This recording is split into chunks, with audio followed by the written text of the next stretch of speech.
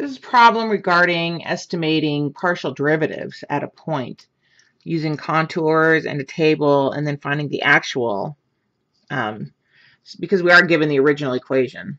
So our original equation is f of xy equals x squared plus y squared.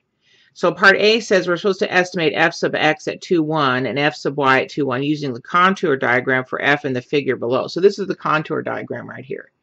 And we're going to come down here and take a look at how we can estimate them. And then part B says estimate f sub x at 2, 1 and f sub y at 2, 1 from the table of values. So you get these 3 x values and these 3 y values, and see I've already put the table together. So you take each of these ordered pairs, that ordered pair, then that ordered pair, then that ordered pair, and you plug them into your original function here, and you build the table. And then I'm going to use that to estimate partial derivatives. And the last one then is computed exactly using the original formula right here. Okay, so let's start with estimating f sub x at 2, 1 with the contours. So part A, f sub x at 2, 1. Well, I know that's actually the change in output, z, over the change in x. And I just had to figure out how to look at the table for that, or the chart. Well, what is this? Contours. So I'm going to go 2. Now there's the origin. Okay, you can see 1, 2, 3, 1, 2, 3. So there's the origin. So I need to go to 2, 1. So I'm right there. Now that looks like the z value is about 5. I just have to guess that because, again, we're estimating. So my z value is going from 5, and if I move, I'm just going to move a whole here. A whole x value. I go from 5 to, it looks like 9. All right, so this is the contour at 9. This is my contour approximately 5. So my change in z is about 9 minus 5. And then my change in x is going to be 3, which is this outside one, minus 2. So I'm getting my estimate to be 4 over 1, which is 4. Okay? I mean, you can't really do that much better. I mean, if I could go from this contour to this contour, but how much of one whole is that? A third? A quarter? I don't know. So I just used a whole. It's not the best way to do it with a whole, but with a contour, it works okay. So f sub y at 2, 1 then is the change in z over the change in y. So now I'm moving a whole this direction. So my y values, or my z values, go from 5 to 8, it looks like. So my change in z is going to be 8 minus 5. And my change in y is going to go from 1 to 2, so that's 1. So I get 3 over 1, which is 3. So that's how I use my contour to estimate. I mean, again, if this is more detailed, or if I was willing to risk thinking that that's 1/4, or this is 1/3, or something to that, I could maybe do it a little more accurate. But I just decided not to and just used one whole. Now, if you go to part B, I've put the table together for you already, which hopefully you can do yourself too. But then if I want to estimate f sub x at 2, 1, I have to go to that position here on the map.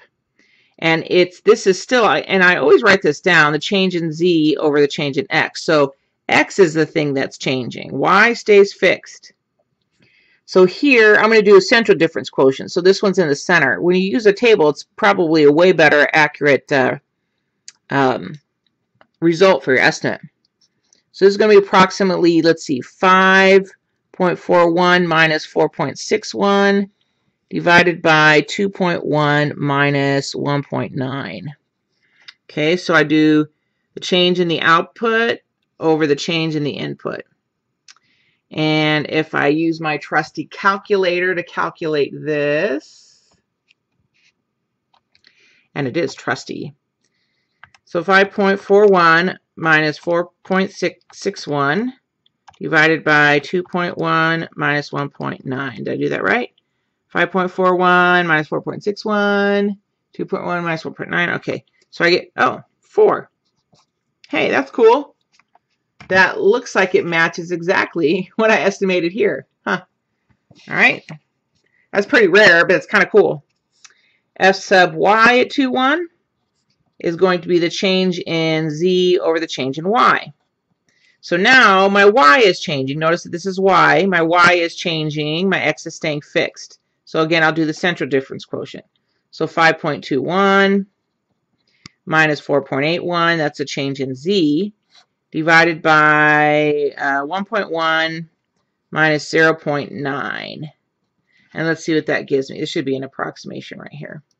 See what that gives me with my trusty calculator. All right, so let's see. 5.21 minus 4.81 divided by 1.1 minus 0.9. Did I do that right? 5.21, 4.81, 1.1, okay. And I get 2. Now that's not as good of an estimate as I got with the other one. So here I have a 2, and this one I got 3. These numbers are pretty close together here, so I'm guessing this one's going to be more accurate. Yeah. So the last part says now do the exact values. So that means that I have to have f sub x at xy, then f sub y at xy, and then I plug in the order pair 2, 1.